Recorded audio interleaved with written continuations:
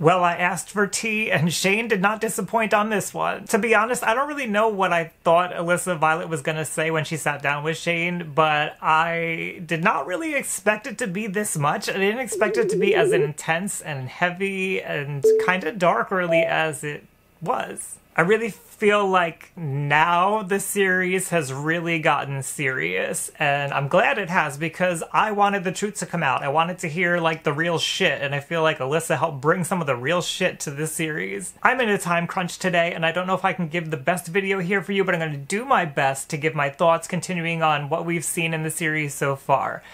I feel like after watching this video inside the mind of Jake Paul, I have more questions because we've been seeing mostly kind of like a one-sided perspective from the side of people who are close to Jake Paul or want to remain friendly with Jake Paul.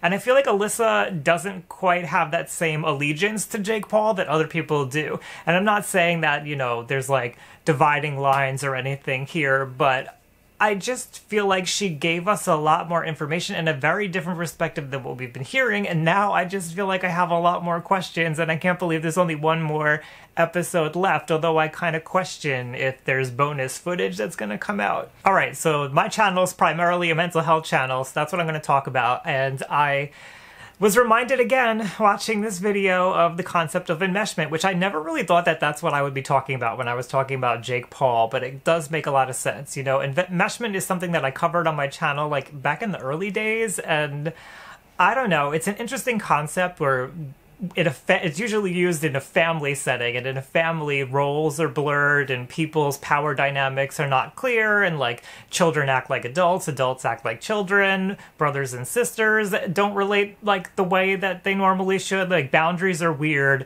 in an enmeshed family. And the Team 10 house in many ways to me feels like it was enmeshed for a lot of reasons, because you're mixing business and friendships and pleasure and work and all of these different roles, like for example, Alissa being a girlfriend, but she's not a girlfriend, but she's acting like a girlfriend, but she also kind of wants to be Jake's girlfriend, but like that's a lot. You know, I've been saying how it's kind of weird that Greg Paul lives in the house and he's managing his son, like, again, mixing roles, and it just feels uncomfortable. It's not something I would ever want to go through. And then to be possibly dating the person who's giving you their paychecks, been there, and have this weird power dynamic going on, I can understand why things like emotional abuse would come up, because nothing is clear and it never feels like you're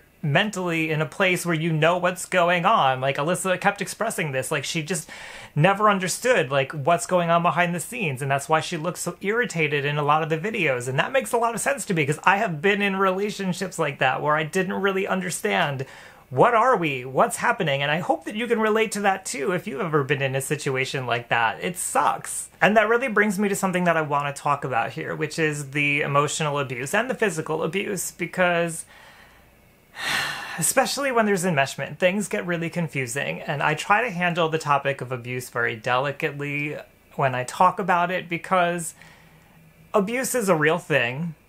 Abuse is horrible, whether it's physical or emotional or both, and we can know the reasons why somebody abuses and still say that abuse is horrible.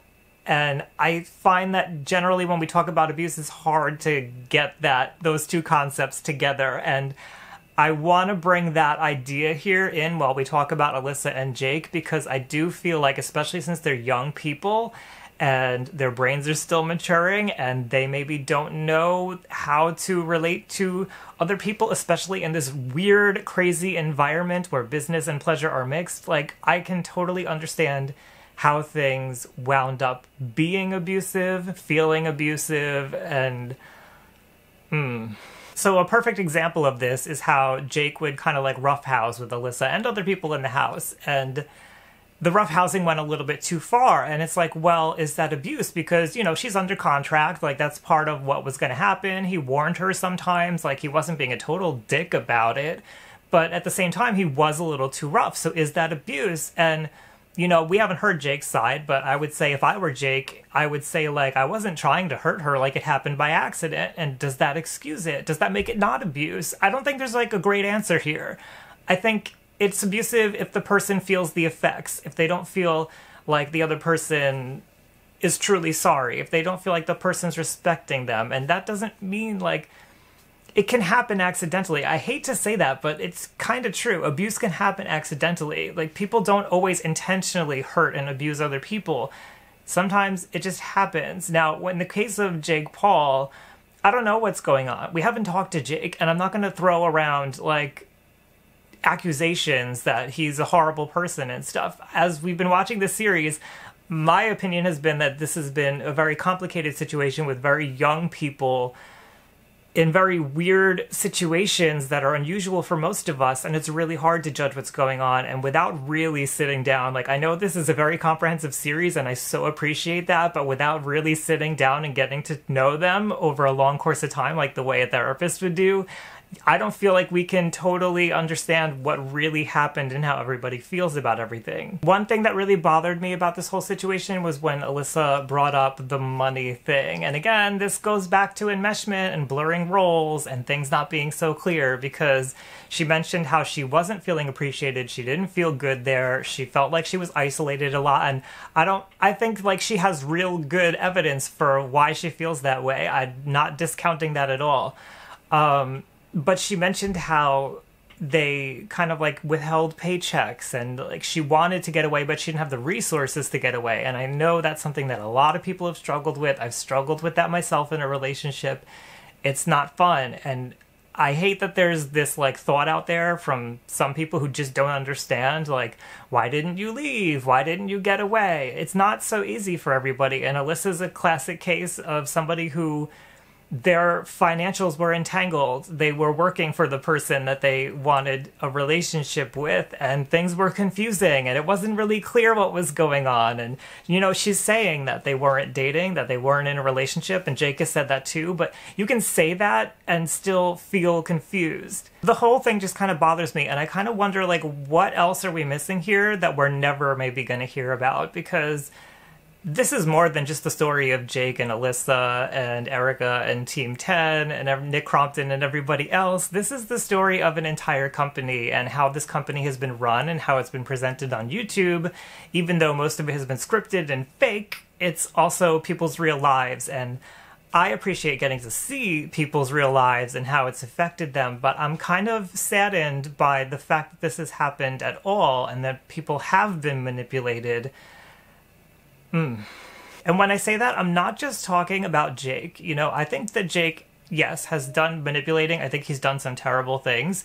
I think Alissa did some terrible things. I think probably everybody in that house has done some terrible things. I've done terrible things. I'm sure you've done terrible things. You know, this is life. I'm not here to assign blame to people. But what bothers me is that there had to be people in this situation who knew better, that this was going off course. And I'm not saying that one person could have come forward and stopped this whole train wreck from happening, because once you get enough people in a system of relating to each other in this weird way, like, it just gets rolling and you can't stop that. One person can't stop that. But I'm bothered that there were adults. There had to be adults involved in this entire production, I'm sure. Obviously, there were investors. Investor money doesn't just usually come from youth. So where were the adults here? Where were the people who had some rational thinking, who could have stepped in and said, you know what, this really isn't a good idea? And I know, you know, Jake and everybody, they're adults because they're of age, but the brain, I keep saying this because it's important, the brain doesn't totally mature until around age 25, and then it still continues to mature and grow throughout our lives. So I don't think it's fair completely to hold all of the people in this house who were on film, who were just kind of doing their jobs and trying to grow up in the middle of it, accountable for everything that went on. But I think it's a little more fair to ask who the hell was, like, overseeing all of this. And to some degree, I want to blame the parents. And you know, I know if I were the parent and I heard that, I'd be like, well, F you. Like, you don't know anything about my life. And that's true. And I've mentioned in previous reactions here that I feel for the parents. And, you know, they went through a divorce. That sucks. And I think this is a unique situation that it's really hard for anybody to totally relate to. But somebody has to step in and know what the limit is. And it seems like maybe the parents don't know what the limit is. Maybe the investors don't know what the limit is. I guess I'm just wondering, like, where is the sensibility in the entire production of Team 10? So really, if we're going to pass blame around, I feel like everybody's to blame. Everybody has their part and everybody needs to own up to it. And I do give some credit to everybody who's participating in this series for coming out and being honest and owning up to their part in things. I just wish that everybody would, and maybe they have behind the scenes and maybe we'll never know, but I hope that everybody who has gotten Team 10 and Jake Paul and all these brands to the point where they did really sits back and reflects on if it was worth the money putting this out there and presenting things this way and hurting the people involved in the production and hurting the kids watching and hurting everybody who's been affected by this. Because I'm sorry, this has been the face of YouTube for at least a year and it's hurt everyone. It has. I mean, you tell me, do you feel like the brand of YouTube and the feeling of YouTube changed once Jake Paul and Logan Paul and all of this mess went down? Because I do. Okay, so I wanted to touch on Logan because I did mention when Nick Crompton was interviewed by Shane that I'm not entirely sure that what actually happened between Alissa and Logan, and she confirmed that yes, it did happen. But she did say that they went out for drinks, and you know, she clarified here that it was a fake relationship and they hooked up once. Like, come on, everybody has that moment. Most people, let me put it that way, maybe not everybody, most people have that situation where they're a little cozy with somebody, they've been drinking, it's kind of like, whatever, let's do this. Now, I understand that it was deeply painful for Jake, and it, you know, that's probably partially what it was intended to do, and that I feel for Jake on this one. Like, that was not a cool thing to do, and I think Alissa understands that. I hope she understands that. But I'll also throw in there that when drinking is involved, you're not using all of your senses. You're not thinking these things through. She did mention having regrets, and yet the videos and stuff went up. So, again, I question the judgment here, and I don't necessarily question the judgment of Alissa and Logan and everybody else, because to me, they're still like kids. They don't know better of how to do these things. They're still growing up, and it frustrates me that nobody stepped in and said, like, okay, you know, we can find shocking ways to do things, we can make drama, but like, this is a little bit too much. We have to slow this train down. I know that Shane has kind of been painting this picture of Logan as being like this big jerk and this sociopathic type of person, and I guess that's okay. I don't know Logan. You know, I'm never gonna know Logan until we sit down and talk with Logan, so I'm not okay with just like bashing Logan. I'm not a fan of Logan. I wasn't a fan of Jake, and I wasn't a fan of any of this before watching this series.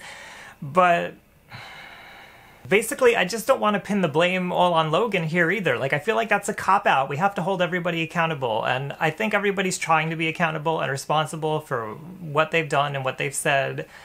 That's what I want to see more of. So I don't think it's fair to kind of like paint Logan as the demonic person in the background orchestrating all of this, because he's not. I'm just frustrated with the whole situation, if that's not already clear. So after watching Shane talk with Alissa, I really kind of went back to not liking Jake so much, because the behavior that she described is not cool. I think it's common, though. I think it's common for young men growing up to do these kinds of things, and it's not common to live this life that he's been living, so I think that adds complication to it. But in general, like, these are the growing pains. This is kind of just what happens as people get to grips on who they are and their personality and growing up and all this stuff, and throwing in all this business and complicated stuff into the mix. It doesn't surprise me, I guess is what I'm saying. And I'm sure there are complicated emotional reasons for the reasons why Jake did a lot of the things that he did, but what I would like you to walk away with, and what I walk away with when I see these kinds of situations, is that you can disapprove of the way somebody behaved, and you can say it's bad, and you can appropriately set consequences for that, while also understanding the reasons why, and try to help that person with the reasons why they did the things they do. Because if you never address the reasons why, if you never work on that and help teach and retrain new skills and new ways of being in the world, they're just going to continue to do it. So if you don't add that compassion and that empathy in, you're not really encouraging any kind of change. You're just bashing somebody to make yourself feel better, and I'm not okay with that. Okay, I don't know if it's just because I'm in a time crunch, but I feel like I'm like extra emotional today because I am really frustrated that this whole situation went on. I think we've all been frustrated, and we would all like to see it stop.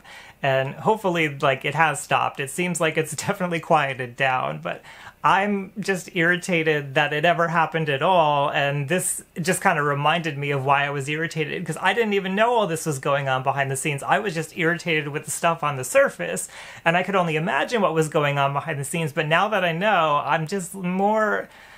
Ugh. Okay, but we heard a lot about Jake from Alissa here, and I mean, we've been hearing a lot from Jake this whole time, so we kind of know his side already, but I'm curious to see what else Jake may have to say, if he's going to be able to react to anything that Alissa has said. I don't really know how this has been filmed. I want to know what your thoughts are after this. Are you as frustrated as I am? Do you feel like the tone of YouTube changed once the Paul brothers came on and kind of like took over the attention of everybody? Let me know down below in the comments, and I will look forward to reading and seeing the finale together with you soon.